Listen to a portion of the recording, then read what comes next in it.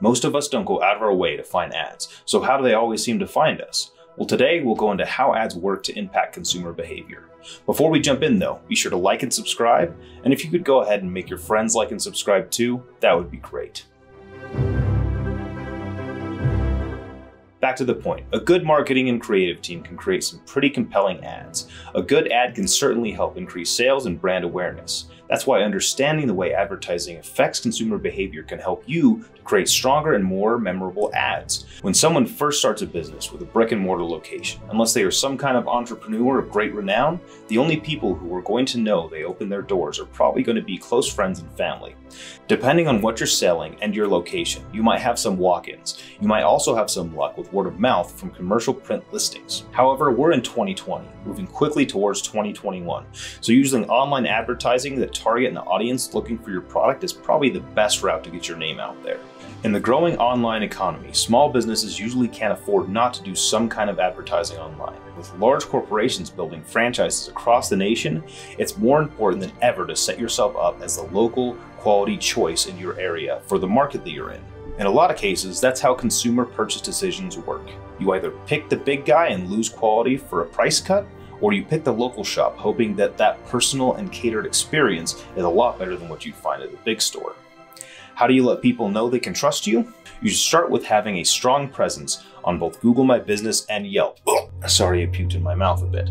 You also want very strong ratings on both platforms. These combined with ads and of course having a good product or service is almost a surefire way to get your business off to a great start.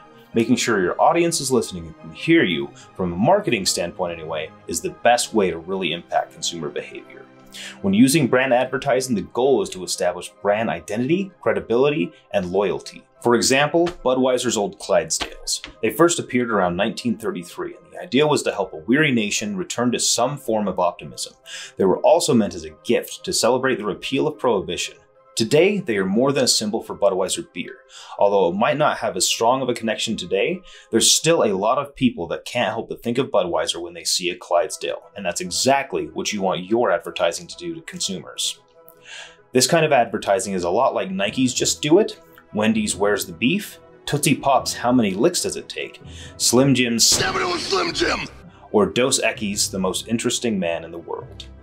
You need something to catch people's attention, something to make people ask themselves how they can learn more. At this stage, consumers can go from not knowing your business exists to not being able to wait to try your new cream cheese jalapeno bacon burger taco in just minutes. Making sure that consumers get the information they need or making them think that they need it is another part of an advertiser's job. Most advertisements will provide consumers with a general idea of a product's features and what problem can be potentially solved.